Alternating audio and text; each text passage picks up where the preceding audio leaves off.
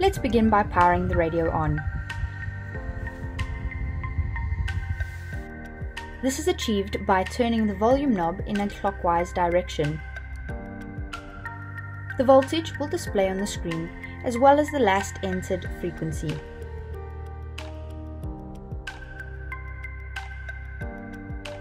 The volume can be adjusted with the volume knob.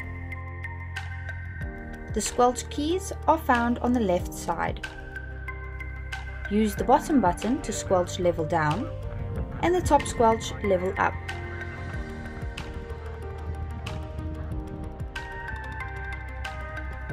To dial in a desired frequency, use the keypad.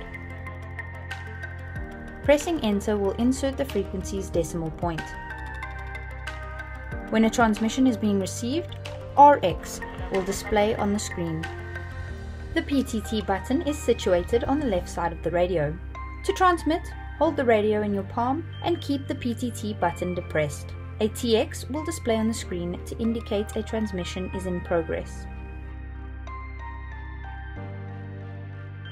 The microphone and speaker are situated on the top half of the radio.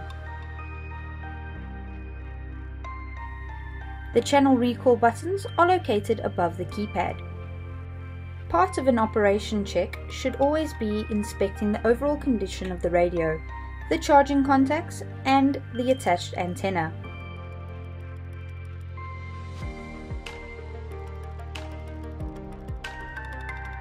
Also ensure that the belt clip and battery clip are functioning. To remove the battery, power down the radio. Release the battery clip and slide the battery pack out of its recess. Charging the radio is as simple as sliding it into the charging dock. An amber light will illuminate when contact has been made.